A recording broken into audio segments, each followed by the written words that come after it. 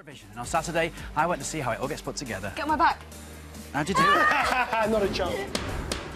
The Eurovision Song Contest is one of the biggest live TV events on the planet, pulling in 200 million viewers around the world.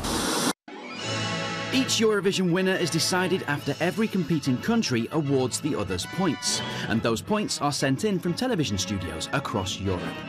The UK studio is this one in London, and I'm going to find out what happens here as Eurovision takes place over in Ukraine. And we start the day before the competition, on rehearsal day.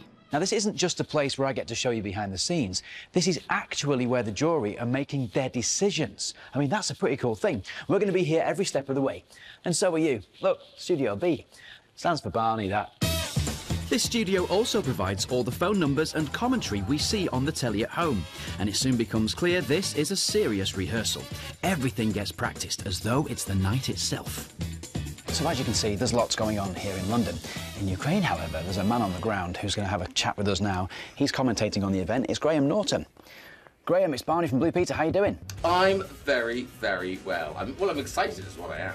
Can you talk us through the sort of stuff that you do to get ready for the big day? Basically, I just watch the rehearsals. Tonight's a big rehearsal, though, because this is the rehearsal that the juries across Europe watch. So half of the votes are decided on tonight. So if you mess up tonight, you know, that's a big deal.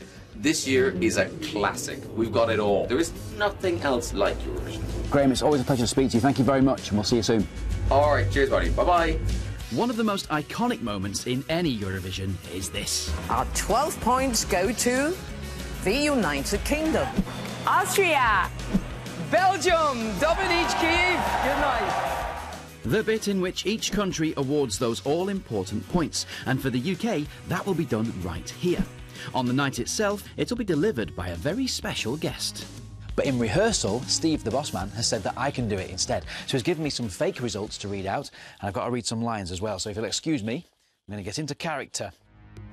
I'm about to be broadcast into the live rehearsal in Ukraine, and every one of the 42 competing countries will be able to see me. I'm actually quite nervous. And now let's hear from the United Kingdom.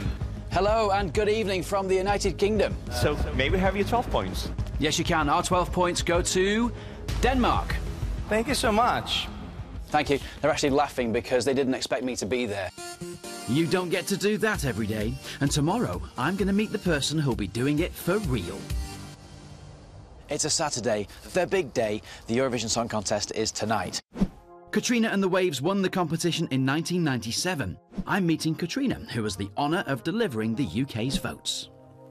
Katrina, you're here. Hello. It's so good to finally meet you. Can you give us a little insight into what it feels like for the people that we're watching on screen? Well, it's very nerve-wracking. The performances are just a 3-minute limit. So my song was 2 minutes and 58 seconds, but it was the most nerve-wracking 2 minutes and 58 seconds of my entire life. I noticed last night there's quite a delay when you say something to when they hear it. I guess if you sort of count 4 seconds, maybe. Should we just practice that? Okay, well, I'll tell you what, why don't you... So, hello, Katrina. Oh, no, I was just practicing it, and good evening, United Kingdom. Hello, we're here. Good. So it's going to be a bit like It's been a great night. Oh. Oh, okay, rehearsals. Yes. All right, good evening from the United Kingdom. Katrina will be delivering those scores to an audience of 200 million people. Before we know it, it's showtime. The Eurovision Song Contest 2017 is officially live. Welcome, friends, to the grand final. Being in this gallery really gives me an idea of just how huge Eurovision is.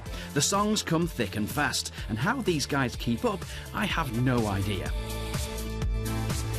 But they do, and as the final act leaves the stage, so the scoring begins. Katrina, do your thing.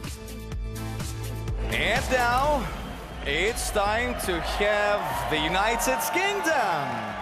Good evening from the United Kingdom. It's fantastic to be a part of this amazing show. It takes me back to 20 years ago when I won the Eurovision Song Contest for the United Kingdom. So may we have your 12 points?